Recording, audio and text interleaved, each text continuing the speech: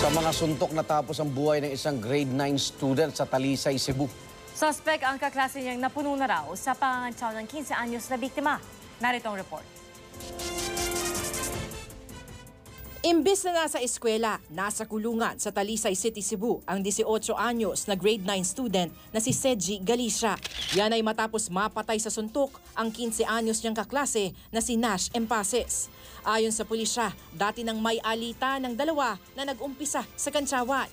Panay daw ang pang-aasar ni Empases kay Galicia kahit sa harap ng maraming tao. Madalas din daw siyang tawaging bakla.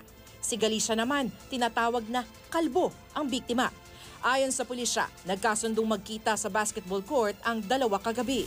Pag-abot nila sa basketball court, kalit lang ni og sumbag ang victim sa suspect nung dan nga natumba ni. Naisugod pa sa ospital si Empases, pero idineklara rin siyang dead on arrival. Grabe siya grabe ka bully ba sa chat. May ko sorry kay wala jud ko intention nga ako siya inatuon. At yun, wala jud. Maharap ang suspect sa reklamong homicide. Salima Rafran, GMA News.